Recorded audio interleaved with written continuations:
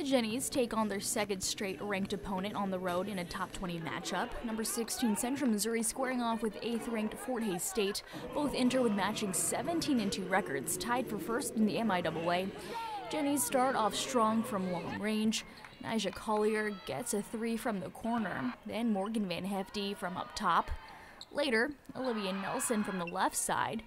The Jennies lead 17-10 after one. Early in the second quarter, McKenna Van Zant drops in a three of her own, pushes the Jennies lead to double digits. But the Tigers would close out the half strong. Jessie Salick with a jumper in the lane for two. And moments later, Whitney Randall wide open from the left wing, part of a 15-2 run by Fort Hays State. Jennies down 33-29 at the break. 2 minutes left in the third, Central Missouri staying in it. Nelson gives to Gigi McAtee. She drains a three. Then Grayson Holden to Nelson. Three ball goes down, ties it at 48 heading into the fourth quarter. Nelson had a game-high 20 points and added 6 assists. Tigers pull away in the fourth, feed to Olivia Hollenbeck down low. Off-balance shot is good off the glass for a 9-point lead. The Gens respond on the other end.